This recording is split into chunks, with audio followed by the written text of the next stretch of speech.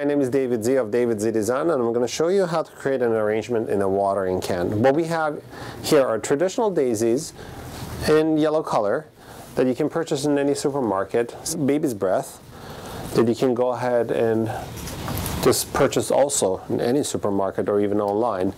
So what we create here is just a hand bouquet of flowers, of daisies. You can add any other flowers to it. You can go ahead and add roses to it, tulips, stock. In this case, I just decided just to add the yellow daisies that we have used here for a traditional arrangement. So we are continuing on with our hand bouquet. And here's our baby's breath, cutting into pieces. And like so. This one is a bit long, so we're just going to go ahead and cut it off. Here we go. And right here. And we have our bouquet almost ready.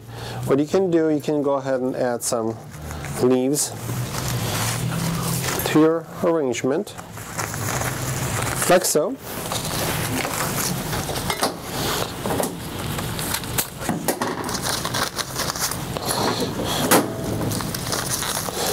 Hand tie the bouquet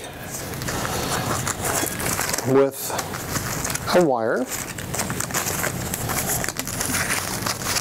I like to do this, it's a lot of fun. Cut it short and place it in your can.